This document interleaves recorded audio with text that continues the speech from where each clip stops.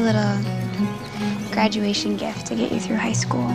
Welcome to MsMojo, and today we're counting down our picks for the top 10 most unforgivable moments in rom-coms. Turn around, go back. It's a one-way street, I have to go around the block. By the time we go around the block, she'll be gone. For this list, we'll be looking at the worst offences that have been committed in the name of romance. Some plot points will be discussed, so consider this your spoiler alert. Which of these moments always leaves you shocked? Let us know in the comments below.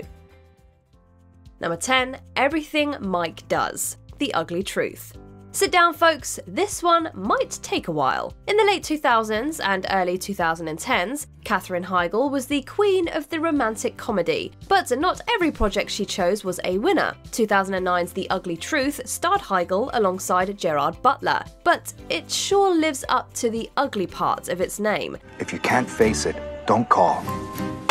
That about wraps it up for this evening. I'm Mike Chadway, reminding you that the truth is never pretty. Watching this back, everything about Butler's character Mike is completely obscene. He's a playboy, he's gross, and he has terrible views about women and dating. Oh, I know you think Colin is above it all, but trust me, he's a guy. If he's even remotely into you, he's probably thought about each one of your orifices at least 10 times. I love how you assume all men are as perverse as you are. Oh, I don't assume. I know. Maybe, and that's a strong maybe, we could forgive all of this if he went through any sort of positive change, but he pretty much stays terrible the whole time, and still, somehow, gets the girl. Why? Beats the shit out of me. But I am. Number 9. Noah's possessiveness. The Kissing Booth franchise. The Kissing Booth franchise is not the strongest of the Netflix teen offerings, and the characterization of its male romantic lead is downright unforgivable. Wearing a skirt like that is asking for it. Seriously? You want to go down that road? The film stars Joey King as Elle and Jacob Elordi as Noah, the boy she's had a crush on for years. Besides his good looks, Noah doesn't really have much going for him. From the jump, the obsessive way he acts around Elle is a huge red flag, and it doesn't get much better with time. You are the only girl who doesn't fall at my feet, and it is driving me crazy. He notably forbids other boys in school from dating her, and his first reaction to any situation is usually a violent one. We think if the Kissing Booth really wanted to join the ranks of the Netflix elite, a few more drafts would have helped. Nobody wants us to be together. Well, that may be true. Number 8. Annie spies on Sam and Jonah. Sleepless in Seattle. Beck, What? is this crazy? The plot of Sleepless in Seattle is a little far-fetched if you think about it too hard. Annie and Sam, played by Meg Ryan and Tom Hanks, fall in love without meeting until the end of the film. But honestly, for the most part, the amazing chemistry between Hanks and Ryan and the excellent script is enough to make this one work. There's just one section we think goes too far. At one point during the film, Annie flies to Seattle. How did I get here? You told a lie and got on a plane. That's not what I mean. Instead of introducing herself to Sam, she proceeds to stalk him and his son throughout the city. We love you, girl, but this is not it. Hello. Hello.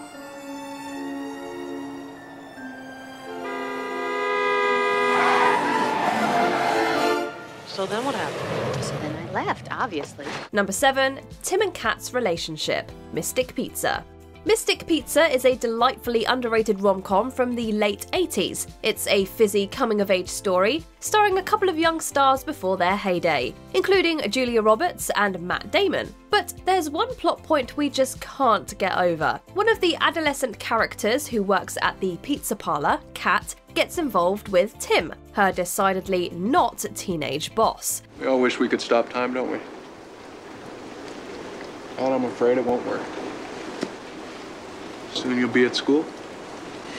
She's into him, and unfortunately, he entertains it. The two get intimate, but he ultimately stays with his wife. He just stood there, he didn't even say a word to me. This plot point acts as a good character building moment for Kat as she learns to move on and live for herself. But we can all agree that Tim is the worst. Yeah. Well, I guess we better go. Bye, Kat. Number 6. Harry cheats on Karen. Love Actually. We all love Emma Thompson, our British acting and screenwriting queen. We'll also always love the late Alan Rickman, our British thespian king. We love any chance to get to see these two act together, so in that respect, Love Actually is a big treat. But what we don't love, actually, is watching Rickman's character treat Thompson's like dirt. Mia's very pretty. Is she? You know she is, darling. Be careful there. In the movie, they play Harry and Karen, respectively. From afar, the two look like a perfectly happy couple. But as the story goes on, we learn that Harry is having an affair with his secretary. I really don't know love.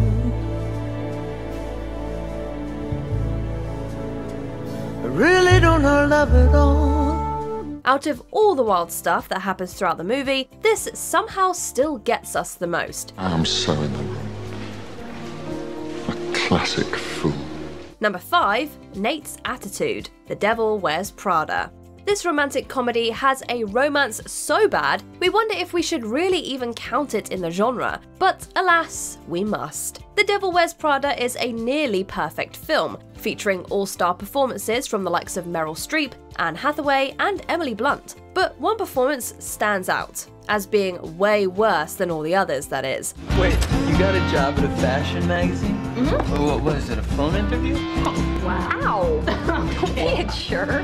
As Andy's boyfriend Nate, Adrian Grenier makes us want to smash our screens. The movie clearly wants us to empathise with him when Andy becomes more involved with work, but it's such a sexist narrative, it's difficult to care. You hate Runway and Miranda and you think fashion is stupid. You've made that clear. It doesn't help that Grenier brings loads of entourage baggage with him. The male toxicity is potent. That's okay, that's fine. Just own up to it. And then we can stop pretending like we have anything in common anymore. Number 4. Gloria assaults Jeremy. Wedding Crashers.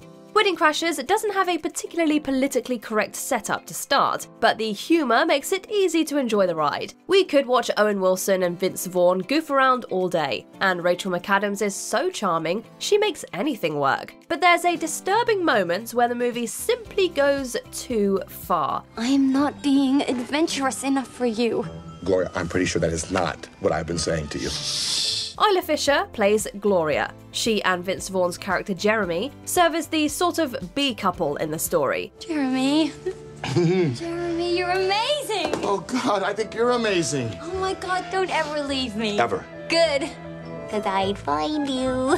Fisher puts her comedy chops to good use, but in one instance, she has to sneak into Jeremy's room, tie him to his bed, and basically attack him. It's weirdly portrayed as being all in good fun, but we can't get the assault that's clearly taking place out of our heads. Try one of these scones, you're gonna love them. I'm a little too traumatized to have a scone. Let's move. Number 3. Inappropriate Pictures. Crazy Stupid Love.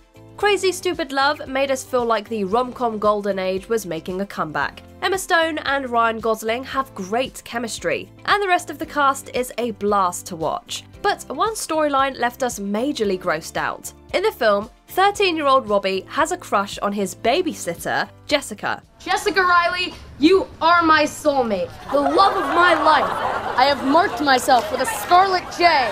For you, Jessica. She rebuffs his advances throughout the film because he's, 13. But for some reason, she decides to throw him a bone just as the movie closes. I thought you weren't giving up. I'm not. And I just figure you like my dad. And in a few years, I'll look like him.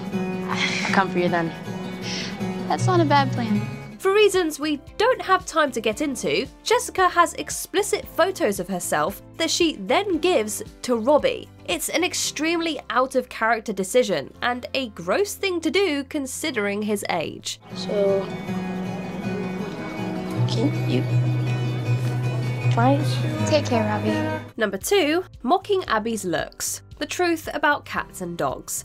Janine Garofalo is one of our favourite comedic actresses. She's given us many amazing movies over the years, from Reality Bites to Wet Hot American Summer. But some of you might have forgotten her 1996 romantic comedy, The Truth About Cats and Dogs. Head up, be proud, feeling good. Yes, sir. This makes all the difference, thank you. The film is a fresh take on Cyrano de Bergerac. Garofalo plays Abby, a radio host who gets her pal Noelle, played by Uma Thurman, to pretend to be her to impress a man. He likes you, you know, the way you talk, the things you say. You're the voice, I'm just the body. And what a body it is. We know that this sort of deception is par for the course for Cyrano, but we could have done with less poking fun at Abby's looks. She's beautiful and charismatic, and it's annoying that the movie derides her as undesirable when she clearly isn't. I'm smart. I have a good sense of humor. I make a great living. Before we continue, be sure to subscribe to our channel and ring the bell to get notified about our latest videos. You have the option to be notified for occasional videos or all of them. If you're on your phone, make sure you go into your settings and switch on notifications. Number 1, Big leaves Carrie on their wedding day. Sex and the City. What's happening? Big's not here. But we're 25 minutes late. We don't always agree with Carrie on Sex and the City, but this is one moment when we were definitely on her side. On the day of her and Big's wedding, the groom has a huge freakout and appallingly leaves her. I was out front. I just left. I can't do this. But that's not even the worst part. As he's driving down the road, he realises that he's messed up and tries to catch Carrie before she leaves the church. They meet in the middle, and she does what any woman would, uses her bouquet as a weapon. I knew you would do this! I knew it! Carrie, I'm sorry. I am humiliated! We struggle to root for Big to begin with, and this move just proved that he was nowhere near mature enough for Carrie. Let's go, man! Move it! Do you agree with our picks? Check out this other recent clip from MsMojo and be sure to subscribe and ring the bell to be notified about our latest videos.